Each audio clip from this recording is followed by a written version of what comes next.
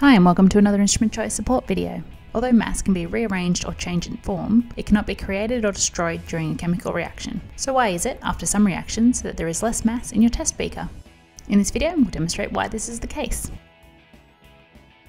In short, the total mass of the starting materials, the reactants, will equal the mass of the product. This statement summarizes the law of conservation of mass. When, during an experiment, you find there is less mass in your test beaker, the nuance to understand is that not all formed products stay in the test measurement vessel.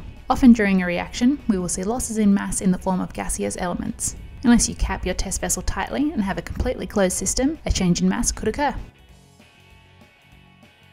This experiment is an easy way to test the mass conservation principle's efficacy using an effervescent tablet. Effervescence is the escape of gas from an aqueous solution, resulting in fizzing and foaming. The tablet will break down in water, and for many types of effervescent tablets, the element most often released is carbon dioxide. For this experiment, we are using a glass beaker, room temperature water, a balance or scale, effervescent tablets, a Ziploc bag, this is optional, this is just to show gas release, a stopwatch, and a sealable container, for example a beaker with a bung or a test tube. Starting with the open container, place the empty beaker onto the scale and tare it. Pour water into the beaker.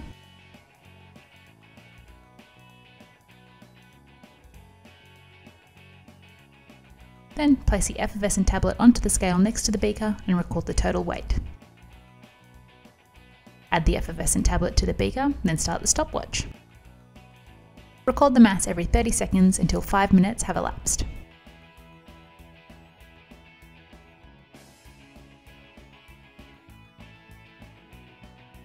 After this, remove the beaker from the scale.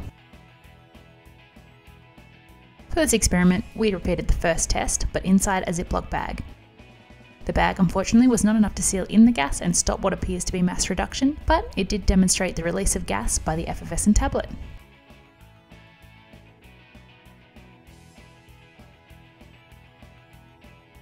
Next, we have a completely closed system. The mass of the tablet and the water in the TED container is 43.8 grams. Add the effervescent tablet to the beaker and start the stopwatch. Record the mass every 30 seconds until 5 minutes have elapsed. As a bonus, take the sealed container off the scale and uncap it. Place it back on the scale, then record the mass. When opening, the hiss we hear is a familiar sound of gas being released as the pressure that was built up inside of the container equalizes.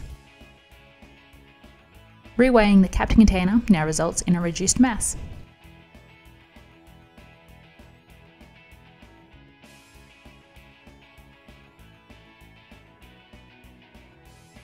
For the open beaker, the combined mass of water and the effervescent tablet started at 208.13 grams.